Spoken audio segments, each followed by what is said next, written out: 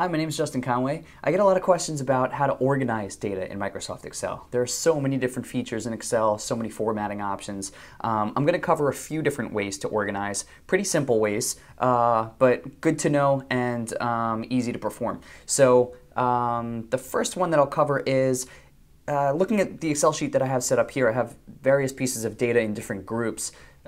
In different areas spread out along the sheet. If I want to bring this information together, make it a little more presentable, or make it so that it all fits on one sheet, what I'll do is select an area that you want to move.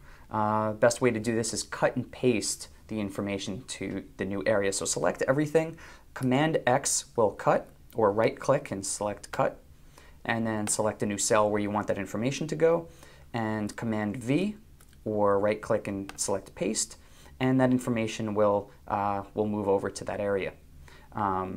And you can perform that with any other piece of information that you have in your Excel sheet. Another thing that I'd like to cover is, so in this area I have products in column A and company names in column B, but I don't have a title at the top and there's no room for a title. So easy way to fix that problem is to select the entire row, right click, select insert, and now you have a new row. We can add a title in here. We'll call this product, and tab over to the other area. We'll call this company, and now we have our titles in there. And then to make this more appealing and more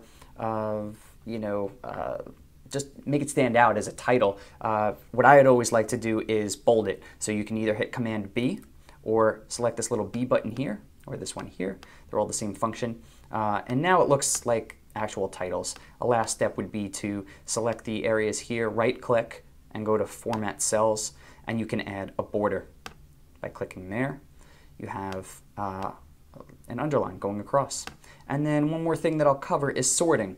Let's say we wanted the numbers in this area to be represented lowest to highest. So we're going to select the first row and hold down Shift, select the last row, go to Data, Sort, select the row that the column that we'd like to sort on, which is column B.